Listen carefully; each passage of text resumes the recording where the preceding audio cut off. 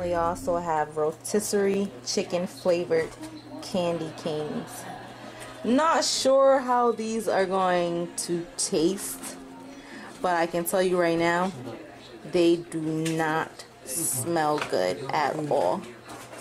There's only one way to find out, huh? And that's to try. And we also have the Harry Potter jelly beans with their weird flavors and everything. We also got these from Rocket Fizz as well.